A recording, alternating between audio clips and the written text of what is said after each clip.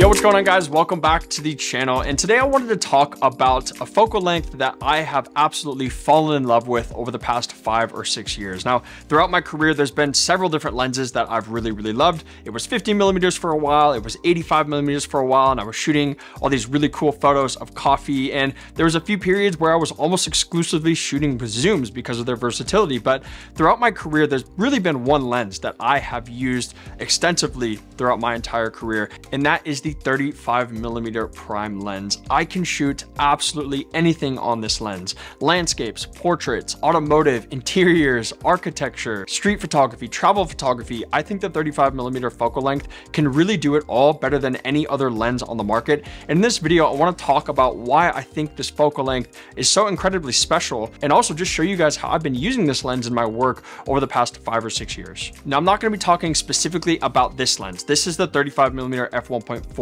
G Master by Sony. I think it's one of the best lenses ever created, but I'm not going to be talking specifically about lenses, but rather the 35mm focal length, the angle of view of a 35mm lens. But if you guys do want to see all the gear that I use and recommend for photographers, including a detailed buying guide for 3 different price points, you guys can check out my free photography gear guide. I'll put a link down in the description, and I hope you guys enjoy. And also, if you guys are just getting into photography and you can't quite nail down some of those basics, check out my photography essentials class. It's a crash course on the basics of photography. I'll put a link down in the description, and I hope you guys enjoy that too.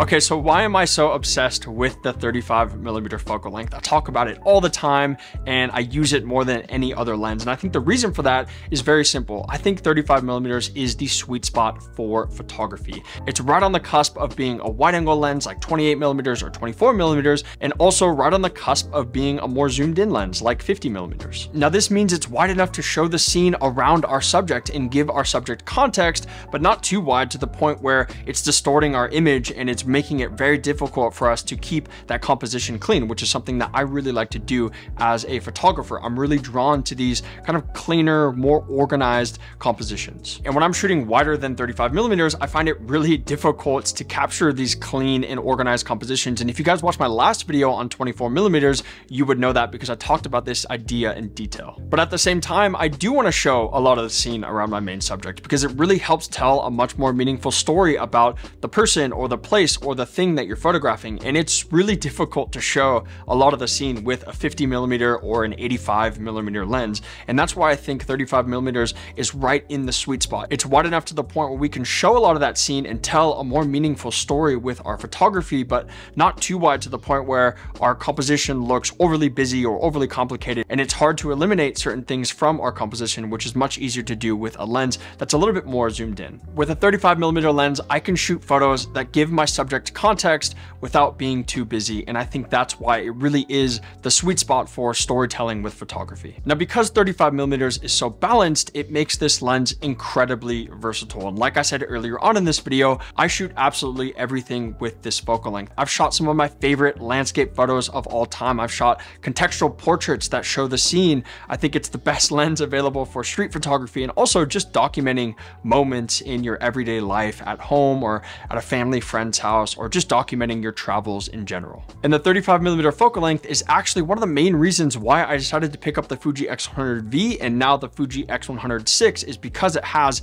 a 35mm full frame equivalent. This is a 23mm f2, which is a 35mm equivalent on a full frame camera, which is, as you guys know, a focal length that I love. And ever since I bought this camera, I've been shooting even more with the 35mm focal length, and I have captured some really amazing photos with this little camera. And I attribute a large part of that to the 35mm lens that is on this thing. But the versatility argument is quite common with the 35mm lens, and I'm sure you guys have already heard that before. So I want to give you another reason why I love the 35mm focal length so much, and that's because it's incredibly easy to understand, both for you as the photographer, but also the viewer of your photos as well. 35mm looks incredibly close to real life, how we view the world through our eyes on a daily basis. And this means it's much easier for you to start to envision the world through that 35mm focal length lens. When I'm going out and I'm shooting, I pretty much envision the world through a 35mm focal length at this point in my career. And that's because I shoot with this focal length so much on an everyday basis. And I think it's important for us to start to develop that relationship with the focal length, because it makes it a lot easier for us to really envision our shots before we actually take the photo. And when I'm out and about and I'm walking around and I want to shoot something, I already kind of have a really good idea of how that photo is going to look if I shot it with a 35mm lens, because that's the focal length that I default to. And I think that's a lot harder to do with a more zoomed in lens or a wider lens, because of the fact that they don't look anything close to how we actually view the world as human beings. But like I alluded to earlier, I also think that photos shot at 35mm just make more sense to the viewer as well, simply because they look a lot more like real life. When you shoot a photo at 35mm, it doesn't necessarily scream, hey, look, I'm a photo, like it would if you shot a photo at 16mm or at 200mm. And I think at this day and age, people are much more drawn to authenticity and real looking photos, things that would actually happen or actually exist and look real to the human eye. And I think that's one of the beauties of a 35mm lens. And yes, this means we might not get as much wow factor in our photos like we would if we shot a photo at an ultra wide or an ultra zoomed in focal length, but I think there's a lot of beauty to keeping things realistic, and also quite an interesting challenge for us as well. So I think I've made myself pretty clear by this point as to why I think the 35mm focal length is so great for photography. But for all those reasons that I just listed, I also think it's fantastic for video. And as a YouTuber, as a photographer, I'm shooting just as much video as I'm shooting photos as well. And the 35mm focal length, in my opinion, is also perfect for video. And I'm using this lens so much, both for my studio work, filming in here, but also when I'm filming vlogs or I'm filming cinematic shots when I'm out and about. The 35mm focal length lens just works perfectly for video. But there is a lot more that goes into making these videos as well. And if you guys have created videos in the past, you already know this, but we need lots to color grade our videos, sound effects, we might need stock footage, transitions, title screens, and of course, music. And instead of sourcing these things from all corners of the internet and wasting all my time doing that, I get all of my digital assets for my videos from one place, the sponsor of today's video, Motion Array. Because instead of spending hours trying to source all these different assets from all corners of the internet, Motion Array offers unlimited creative downloads for an affordable monthly subscription. Now, one of my favorite assets right now are these real film transitions by Dynamite to add just a nice touch of spice here and there throughout this video. You guys might have noticed them before each title screen. But if these aren't your vibe, there are thousands of other motion graphics that you can choose from as well. Seriously, there's over 16,000 pages of motion graphics templates that you can download and use in your videos. This is hands down one of the best online resources available for video creators. Now, Motion Array is constantly updating as well, and they recently launched 50 new plugins that integrate directly into your video editing software to help power your edits, with many more on the way as well. All you have to do is install the plugin and you have a ton of creative effects built directly into your video editing software, whether you're editing in Final Cut Pro like me, DaVinci Resolve, or Adobe Premiere Pro. Now, if you use my link down in the description, you'll get 2 months free, and with that, you can download and try out as many different digital assets that you want. Whether you're after LUTs to color grade your videos, royalty-free music, stock photos and videos, or sound effects to help spice up your project, Motion Array has everything that you need to create compelling videos in one simple place. Once again, there's a link down in the description and that will give you 2 months free. So thank you so much, Motion Array, for sponsoring this video. Now let's get back to the 35mm lens.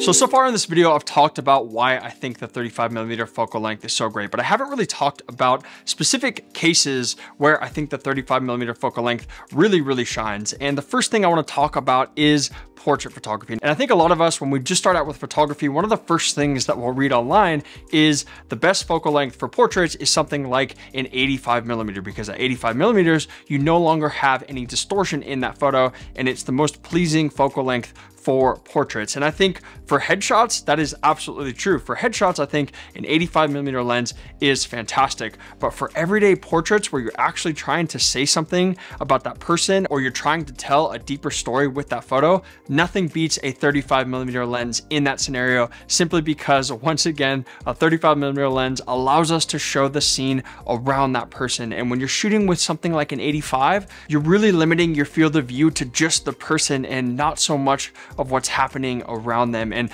when you include the scene around your subject, while it might make it a more difficult portrait to capture because you have a lot more compositional elements to pay attention to, the story the impact that it can have on your story is massive, because you can really incorporate that scene around your subject to help tell a deeper story about that subject that you're photographing. And even when I'm shooting with something like an 85mm lens, I find that I'm backing up really far so I can still include things around my subject to help tell that more meaningful story. So if you're just starting out in photography and you've read online that the best focal length for portraits is 85mm and above, I urge you to really try out a wider angle lens like 35mm and challenge yourself to incorporate the scene around your subject to help tell a deeper story about the person or the thing that you're photographing. If you guys want to see some of my favorite portrait shoots that I've done with this lens, check out my video on creative portrait photography. Me and my roommate Kelsey went out to an epic location here in Bali and we shot through sunset, and I was pretty much shooting with this lens the whole time. I did bring my 50 and my 85 out as well,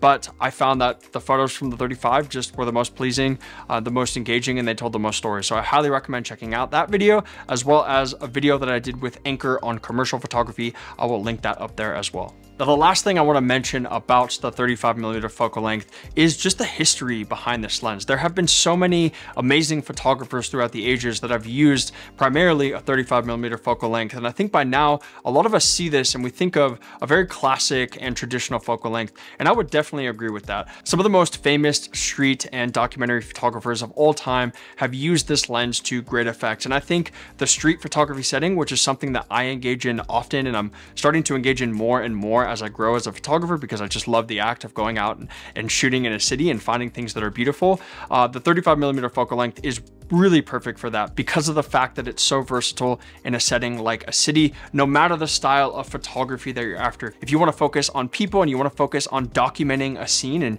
showing something realistic, 35 is great for that. Or if you're an environmental street photographer like me and you go out in cities looking for light, shapes, color, or just things that are beautiful and aesthetic that you want to capture with your camera, the 35mm lens really does allow you to do that. It is absolutely classic. There's been so many great photographers that have used it, specifically in the street photography realm. And when I'm shooting street, 35mm, it's not even an argument for me. I put this on my camera, I go outside, and I almost always walk away with photos that I'm really proud of. And if you guys do want to see a video where I take this lens, I went to Bangkok and I shot almost exclusively with this lens in Bangkok for an entire weekend. I'll put a link up there. You guys can check out that video as well. But I think by now you guys know that I really do love the 35mm focal length, and I hope this video at least encourages you or motivates you or inspires you to give it a shot. If you have a zoom lens, lock it off at 35, go out and shoot for a week with just that 35mm focal length, because you're going to get the same effect as shooting with an actual prime lens.